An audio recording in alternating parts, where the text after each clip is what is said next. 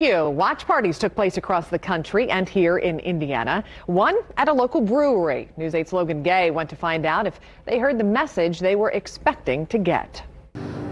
People at this inauguration watch party at Centerpoint Brewing tell me they are feeling hopeful after today's ceremony. Centerpoint Brewing hosts a lot of events, but this one is special. With cold beers in hand and a dog named Barley, the people here could argue they had some of the best seats to view the inauguration in town. Their eyes were glued to the television, their ears hanging on to every word. Kelly Romweber and her family were touched by a poem that was read during the ceremony. She just spoke so much the importance of giving that generation the world that they deserve.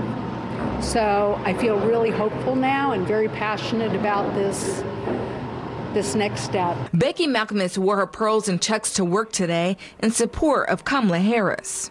You know, it was 100 years ago that women first even got the opportunity to go and vote and have our voices heard.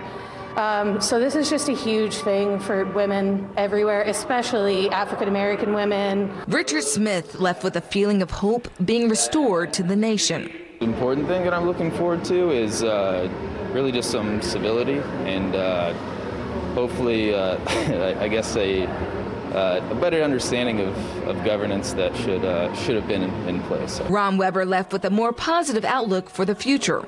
That's why she felt it was important to witness this moment with her kids. It's such an important time to make those changes.